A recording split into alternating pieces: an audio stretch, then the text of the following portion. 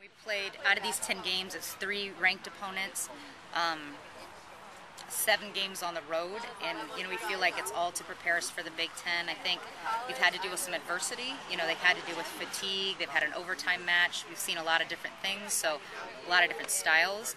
I think this kind of preseason, pre-conference schedule will ultimately really prepare you for a very grueling Big Ten season. I think this year we've had a much harder preseason, which has helped us prepare, because if we play a lot of easy teams that we get to non-conference, we can be not ready for the competition. So I feel playing higher teams is better, and also winning against those teams ranks us higher, and it helps us. It shows us where we're weak and where we need to improve, and it just helps us to keep growing every day.